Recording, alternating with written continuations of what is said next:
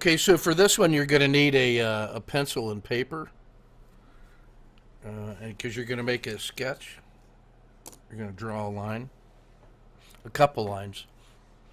All right, so what I want you to do is take a look at that little image that's on my screen right there, the max range, or yeah, max pain range compression. So the idea behind that is there's an enormous amount of energy that's baked into the doji as a consequence of price racing from the top of the hill all the way down to the bottom. And then it compresses into that doji, and then it's going to cross that blue line, the line of departure, and then if it stays within the doji, it's in the yellow zone. I don't have a directional view of it. But if it goes left, green, that's good. Red to the right, that's bad, unless I'm short.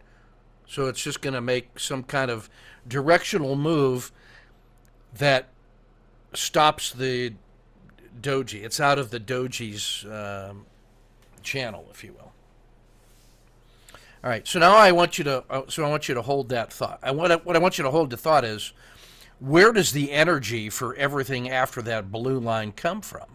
It's supercharged by the size of that doji. So, or supercharged by the size of the max pain. So you know that it is in play at least to that level of energy, that it moved price that far. Work was performed. All right, now I want you to think about a bicycle. By any definition, a bicycle is a system. It's a pretty good system. It's robust, it's reliable, it's purposeful, it's functional. You could describe it, it's reliable. Now, the thing about a bicycle is that it is inherently unstable, right? So if you just try to just set a bicycle on the ground and then take your hands off it, it's probably going to fall over because it is really, really optimized to be stable when it's moving. In fact, the faster that you push a bicycle, the more stable it is. Like if you want to ride hands-free, it's easier if you're going faster because it is the extra energy is making it be the best bicycle it can, and the wind that's passing on either side of it actually keeps it stable because it's symmetrical along the long axis of the bicycle. So the faster the bicycle goes, the more stable it is. And then if you stop pedaling and it starts slowing down, it starts to wobble, and then it will fail, and then it will fall. So now what I want you to imagine is we have a test track, and we place a bicycle on the top of that big red candle, and we have a little channel within which the wheels are going to run. So this thing is going to go screaming down the hill, picking up energy, hits the flat land into the doji, and it's in that channel of controlled pathway. It's already done. It cannot vary its path from the left-hand side of the vertical blue line. So it has a certain amount of energy, and when it crosses that blue line, the straps come off, and now it is free-range chicken. It is a free-range bicycle. Now, on your paper, I want you to put a little dot where the bicycle receives its freedom from the doji. It crosses that blue line. And in your mind, I want you to imagine one use case of what that bicycle does. Draw the path of what you think that bicycle might do until the moment that it falls. And when it falls, put a little dot. And then take a look at the path that you drew and imagine feeling what it felt like to be the bicycle and all the forces on it as it began to slow down, and friction and wind and lack of energy and then wobbling and then crash. When you have finished drawing that line, give me a thumbs up. You should be just about done with that line just about now. Now, that's trade number one. Pick up your bicycle, dust it off, clean it up, make it as close to the first bicycle as you could, or if you want to be perfect, you now have 1,000 bicycles that are as identical as Japanese manufacturing can make them, and they come out of the factory shrink wrap, and they're at the top of the hill, and now they're going to now take the second one, run it down and out through the doji, now draw another path, bearing in mind that the first path has no impact on the second path because the bicycle has no memory. Or, if you will, each subsequent bicycle is born with no memory, and off it goes. Now imagine you did that 1,000 times. I want you to sketch intuitively, impressionistically, something like the shape of 1,000 bicycle paths released under controlled conditions. You have like 5 seconds to do that.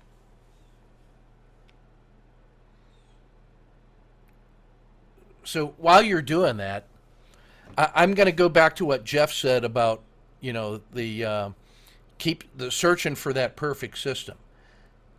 In your mind, what you're trying to do, I think, change my mind, is you think that you can actually design a bicycle that's just going to keep going. Aha! I finally got that bicycle. Whereas all of the bicycles you've ever seen have a certain path and then if you did 1,000, it has a certain shape, and that's what that bicycle design was. It had a life cycle, it had an expectancy, yeah, and all that stuff. So just keep in mind, let's see, let me know when you can, oops, hold on, let's see, we're going to go with that screen. Let me know when you can see that screen.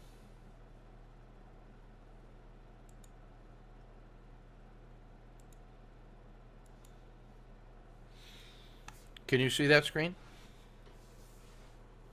So that is the picture of a pathway of, I think it was 800, but we're going to call it 1,000. That's the pathway of 1,000 bicycles that were released from controlled conditions. Fascinating.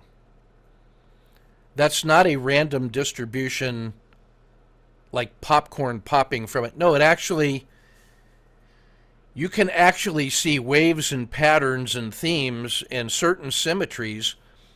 Now, the bicycle did not change from path to path. What accounts for the variety of bicycle performance? The ecosystem. It wasn't the rider. It was subtle market conditions. Now, make a list of 1 to 1,000 of all the variables that are in there affecting the pathway of the bicycle. Yeah, and there's more than that. So there's all that. The ecosystem and the starting condition of the test will tell you the boundary there is some moment in there when this thing moves from order to the edge of chaos.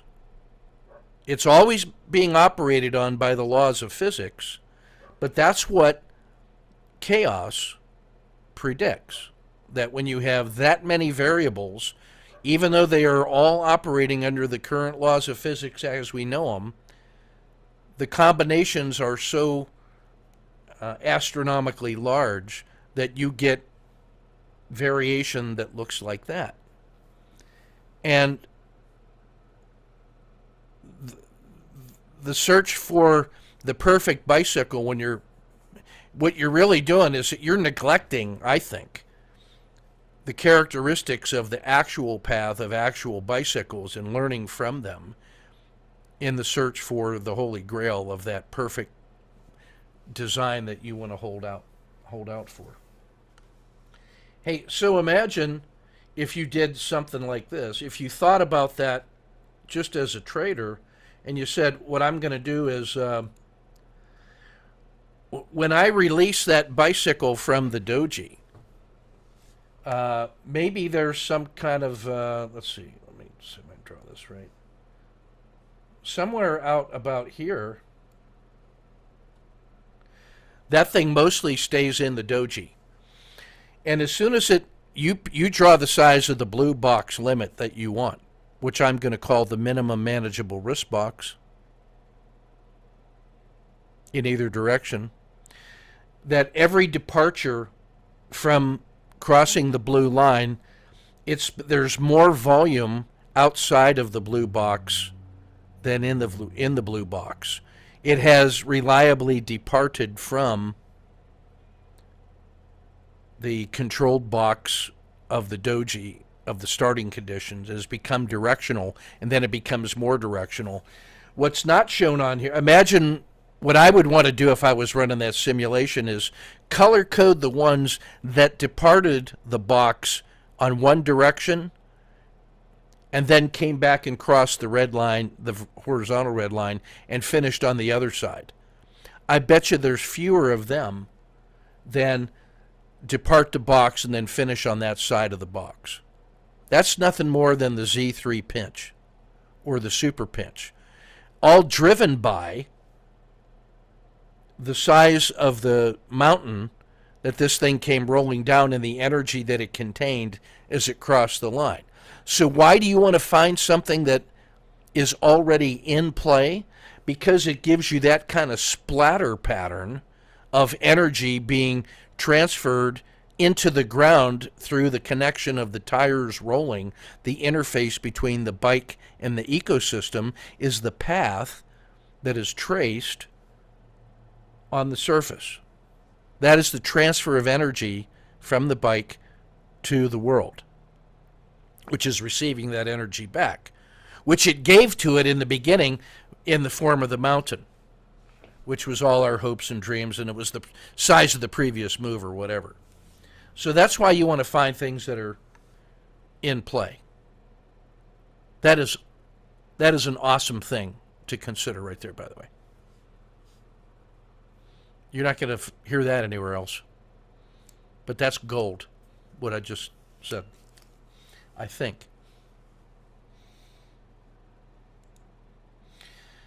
So at the Quantum Storytelling 12th Annual Conference, I ran an hour-long True Storytelling Circle where I did for them what we do together here for the last 30 weeks. And I said, the ability to create a mindful moment is really hard, but rewarding. And I was telling that to a room full of global academic experts in the art and science of storytelling. Do you know how hard it is to make storytellers just shut up and listen?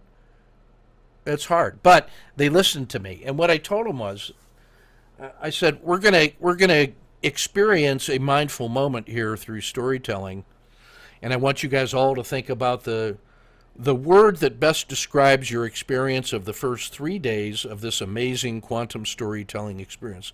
And there were many, many moving and interesting presentations. I said, whatever word comes to your mind as you think about it, to capture that, I want you to hold that word right in front of you and then think about an experience outside of this workshop, this conference, from your personal lived experience that beautifully captures the emotional intensity you feel about the word that you just used to describe this conference. So another personal story, but outside of the direct experience. So they're going to end up having two experiences. One was the Quantum Storytelling Conference reminded them of a word, and then they found that word embodied in another emotionally compelling story from their life. Check or hold. So that's what I asked them to do. And then I said, what we're going to do is, in a minute, we're going to ring these chimes, and then we're going to take turns with the talking stick, and tell your 1 minute story of personal emotional connection to this story. And here's what the rest of us are going to do. we're just going to shut up and we're going to engage in deep listening, and we're not going to judge, critique, advise, revise, recommend, process, direct, suggest, illuminate, add. All we're going to do is shut up and listen and feel how that word and that story go all the way down to our feet and back up and resonate with deep memories that we have that we're not going to talk about. We're just going to notice them and remember them for reflection later on, but we're just going to sit in the silence and the truth of your stories and appreciate that. And when you're done telling your story, you're going to say, ah-ho, and I'm going to hit these little beautiful gong tones, and we're going to give that story 10 seconds of a head start to get its feet and go running out into the universe, who is only trying to listen to true stories. And then we're going to move on to the next story. And when we're done telling stories, we're just going to ring that bell again. And then we'll be in the foyer and we can talk about whatever we want. But for a moment, can we just let the story be for once without processing it and with no other purpose other than just to be the story that was told? Can we just do that? If we can, then we will have created a mindful moment in the center of that diagram, that little story that comes out of that little pink heart and creates a moment of space. And the reason that's important and the reason that it's hard to do is this. It's important because that's the only moment where you can make a difference and make a change, by the way. And the reason it's so hard is because of the problem of the past and the future. The problem of the past is there's just so much of it. And all of it's important, and everybody wants to tell you about it and why you need to know this before you can do that. Oh, but first, just one more thing. There's so much of the past that should be attended to. I mean, it doesn't mean nothing, or does it? It means something, apparently, because we're always talking about it. Oh, and the other problem is the future. And the problem with the future also is that there's just so much of it. Like every thought you had about what the future might be, could be, should be, will be, multiplied by every moment when you change your mind, times all the minds that have ever lived and are ever talking about things that are important, all of that is trying to fit into this moment to get your attention. So each of those things is like this huge red waves from the past coming forward, from the future coming back, all trying to crush that little person inside of you who's just trying to figure out what to do next with a moment of peace. Well, when you make that mindful moment and you send that little blue line down into the ground of virtues and values and intentions and your grounded reality, that's a source of strength. And then your visions and hopes and dreams and values in the high heavens of the sky remind you of what you're hoping it could be, and that's a source of strength. And from that groundedness and heavenly glory, you're pulling the energy that is in there to remind you that what you're doing in the mindful moment matters the most, and that you can create that moment that lives inside the past, present, and future as part of a continuum, but is also its own little thing, its own little space within which you can make some changes up in this thing. So that was the setup that I gave them. And then we did the True Story Circle, as you guys have become accustomed to. And within 15 minutes, there were 10 people crying their eyes out because of the stories that had come up and had been shared and the moments of reality and the fact that nobody was helping them understand it or fix it or improve it or shape it. They were just sitting there in the presence of truth and just letting that be for a while. And that was pretty good, which we know because we've been sort of doing that.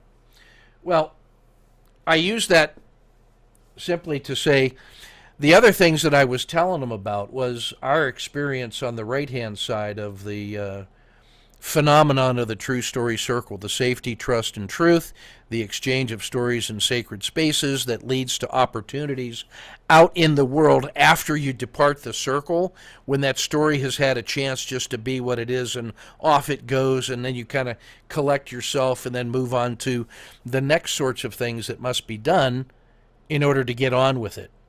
But it's always connected to the memory that you created inside that sacred story space, which is an artifact and which happened. No matter what else happens in the future, that happened. And that gives you a sense of continuity and strength going forward. To Chunlong's comments about the process of innovation, this was the story that I told them from our 3 years of doing this stuff, was that the three-headed monster of transformation, if you will. First is that Fletcher creativity technique, which we're learning, the experiential learning of these little different moments and exercises and whatever, generates this individual energy of insight from a new space that simply taps into the evolutionary's brain desire to find something new. 10 million years of evolution have gone into creating a brain and sensory organs and sense-making system that seeks for novelty, not just to exploit an opportunity, but to find changes in the environment, because most of the time that'll kill you. Like your visual cortex developed to detect the difference between light and dark, because when you're just observing with your primitive eyeball the ecosystem and suddenly a shadow comes in, that's always bad. Well, most of the time it's bad, because that's something that is now coming towards you, and most of the time because it wants to eat you until proven otherwise. So detecting the difference in shading of lights is a survival instinct that's coded into your brain. And as you widen your peripheral vision, now the ability to detect motion on a static backdrop allows you to, tells you, there's something different. So we are geared to see differences. And the smallest difference that we can detect is the earliest opportunity to discover what is changing in the environment in order for us to do something. You decide, or your brain will decide, fight or flight based on all the other millions of variables that are going on. And because we're at the top of the food chain, apparently our brains are designed to do that. And because we can imagine future circumstances and visualize other outcomes and have a limited amount of delayed gratification and opposable thumbs, and a social organization that allows us to communicate to overcome our individual physical weaknesses, because we are a weak animal as a species, but we have the ability to have strong social bonds that reward collaboration more than competition. But with some competition, it's called co-opetition, as a blend of cooperation and competition. So we have this ability to create tribes of practice that can communicate and distribute good ideas that work, and multiply our ability to sense and respond what is working in the universe as we try to design bicycles that will resist the forces of chaos that make them crash, so that they can perform on that curve better, and then add a human for the motive power, knowing that they will add some variation to how the bike performs. So how you ride the bike now has something to do with the performance path of the bike. Like, you got to learn how to hold your elbows in when you're riding for hours in order to reduce your aerodynamic profile. That makes a difference. Learning how to keep your knees and legs in a certain plane reduces your aerodynamic signature. And that promotes speed in the bike and makes you more stable when you go faster. The thinner your tires, the faster it goes, but the more quickly you lose the balance point when you go off the critical path, which is why bicycles fail eventually.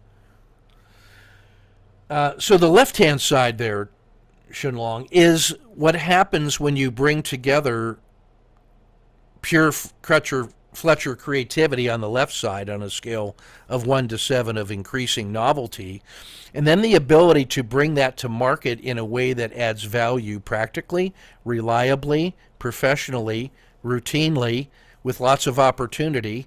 That's feasibility and acceptability. Feasibility is the cost efficiency of bringing it to market, and acceptability reflects two different value judgments. One of them is, can I trade or perform this system in such a way that it does not violate my sense of ethics and integrity and human values, honor, duty, service, and my acceptability of certain levels of risk, knowing what the risk profile of all the different outcomes look like. Can I perform this system in a way that is making that risk profile acceptable? Either if it's an positive expectancy, then I have to lower the amount of risk per iteration in order to get more iterations so that I never experience catastrophic loss when I get the worst possible controlled outcome. And then there's some optimum level of risk I can trade. Oh yeah, we know the Fortune's formula. There's some optimum mathematical level of risk that I can trade it at to maximize the output of that system within the acceptable limits of risk that is connected to acceptability. So when you blend those two drivers together, the combination of Fletcher creativity and traders' knowledge, which is what we're trying to master, the third head of this three-headed monster of transformational learning is the true storytelling circle that allows us to do the collaborative learning and fire together on all cylinders and contribute to our collective success because of the shared trust, truth, and safety that we have, which leads to opportunity. So no matter what it is that you're trying to learn, if you bring together Fletcher creativity for individual novelty and enthusiasm and energy and insight, plus the true storytelling circle of collaborative, trusted, truthful, safe learning, plus the third head, which is any content that you want to master, what I found is it works with, soccer knowledge, traders knowledge, soldier knowledge, leadership knowledge, anything that you put into there as the technical component of what it is that you're trying to learn. If you add to that effort of learning the combination of individual Fletcher treatment for creativity plus the true storytelling circle for collaborative learning, you have a recipe for accelerated learning that is impossible to stop. The return on effort, I want you to map the R multiple of accelerated collaborative learning that features Fletcher's nitroglycerin fuel plus true storytelling, rapid determination of efficacy and applicability and opportunity, plus just grounded in rock-solid trader's knowledge. Every iteration that you go through, every venture that you take each week to learn, documented in your learning journal, is an R multiple of learning. Hey, you tried this on and studied this and you got that kind of result. And what was the maximum amount of learning that you could get out of performing the reflection of the plan, prepare, execute, and assess? That's not just for trading, my friends. That is the model for accelerated learning. I'm planning to learn. I prepare to learn. I execute the learning plan of drawing the line on the piece of paper like Ken told me to do to experience the single path of a free bicycle over ground, and then connecting that to the larger insight. And then you're going to reflect on this when you take a look at that little picture again and what it all means, and then you're going to cycle through that on your own individual hamster wheel and generate all kinds of insights that you're going to document in your learning journal, the same way that you document the learned lessons from each trading case study, and you talk about it. Like, you don't say, well, I'm kind of embarrassed to show this. No, you're not. Well, maybe you are, but that's the energy of learning and courage that generates collaborative learning in a safe and trusted culture of learning. So, Chun-Long Lee, that is the diagram of the innovation process that you're going to draw for you, that allows you to go from the aha moment of insight to the reflective considerations in column 2, to the experimental test in column 3, to the discovery of the results and reflection upon it in column 4. That's the 4-part learning journal that we talk about. And it goes onto your master task list for other things to follow up on, and you get to them in some kind of prioritized list that you decide upon. It's never ending. Then and only then are you preparing to learn by quickly pushing to the boundaries of what the lesson contains, in the same way that you launch a bicycle of experimentation and follow its path and then document it and add it to the list of other paths that you've traced. And then you learn something about the bicycle and its pathways through time and space. And then you can learn something from it. And then you realize, oh yeah, that's the bicycle is the metaphor for just another mechanical trading system following the rules. You have to accumulate enough N to be able to say anything sensible about the performance of the system without changing the variable of the human driver on it each and every time. It's always a pathway of 1. And you can't learn anything systematic about an N of 1. You can only describe it and what it felt like to be on it. But you can't do anything systematic with it. You can learn something about the sense maker that's riding the bicycle that's trying to infer systematic information with a bunch of independent experiments with an N of 1. That tells you a lot about the person trying to conduct experiments that way. More than what the system is, you're learning something about the person that cannot recreate conditions in an experimental control group. So be who you are.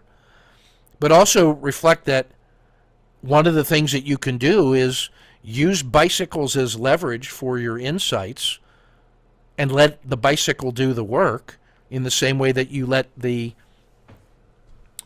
trading system rules do the work, up until the point where you've got to make some decisions at the risk boundary about how much more risk to lock in or to take, or how many gains to take. That's where you're getting paid to make judgments in a pretty good mechanical system, is when to start moving open risk to your side of the ledger, and what's the window in which you're going to allow that bicycle and rider to continue to wobble.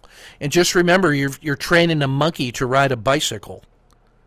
They can be trained to do that, but they're always going to be a monkey on a bicycle, and you got to protect that monkey from falling off the bicycle, and that's you taking care of the vulnerable, naive, trusting monkey who just wants to please you and to do well to get a banana.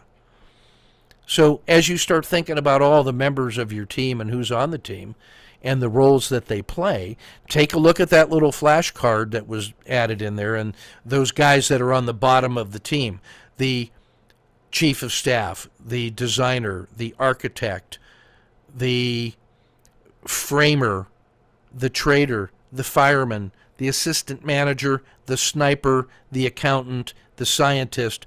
All of those members of the team all doing their part to make a difference between your performance and that of a random number generator. I take the position that we are not random number generators, but that we can do something with skill that makes a difference in the performance of systems.